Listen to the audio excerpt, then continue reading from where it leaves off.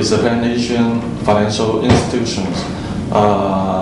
It's one of the largest and active online brokerage firm, trading firm in the region. Our major activities covering online regional brokerage, asset management, investment banking, wealth management, and debt instrument. As our business is expanding, and we are targeting to provide the highest standard of service to our customer and users. And we also observed an increasing demand from our customers to make critical and time-sensitive decisions. That means we have a need to build our data center, and we need to find another site to move to. As an industrial leader, we need to build a green data center with zero downtime, which is our ultimate. By leveraging the latest technology and referencing to the market best practice, of course, we need to couple it with a good business partner. We managed to build a Tier 3 data center within 2 months. And leveraging Fujitsu's expertise on this domain know-how, we complete the project successfully. Since the deployment of this new data center back to Fujitsu 9, we have an excellent record of zero downtime so far. And for instance, in Fujitsu 9 Christmas, we have experienced a power surge in Central Plaza, which is our head office. But I'm very lucky, our dealing desk, our servers, and our business operation didn't get affected at all. As we all know, all running equipment, including human being, generate heat. We make reference to PUD, which is an industrial benchmark on energy efficiency usage. Our data center outperforms the average industrial standard. We have a score of 1.48, which is about 80% exceed other vendors that they can provide. In addition, we also meet the requirements of LED. As a result, we have reduced the electric bills and minimizing the heating problems.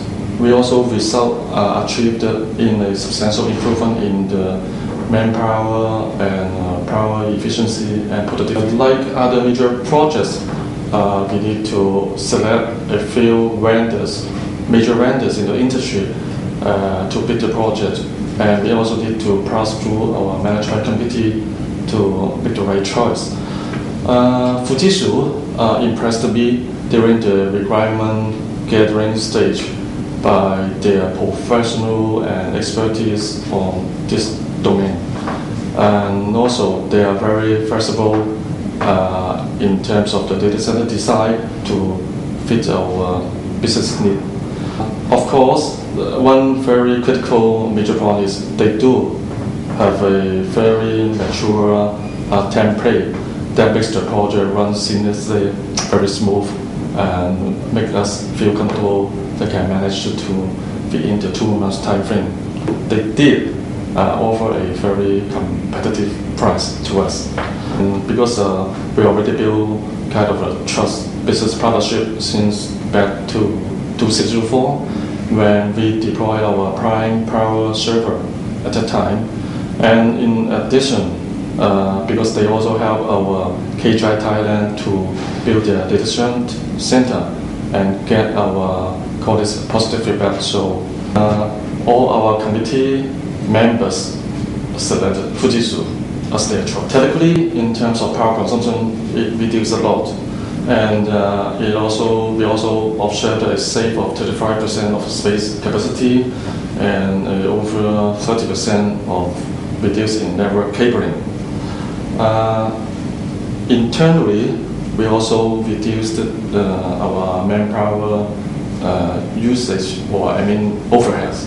And more important, of course, so far we have recorded a zero downtime that as the project's target, we can provide a solid infrastructure platform to support our business.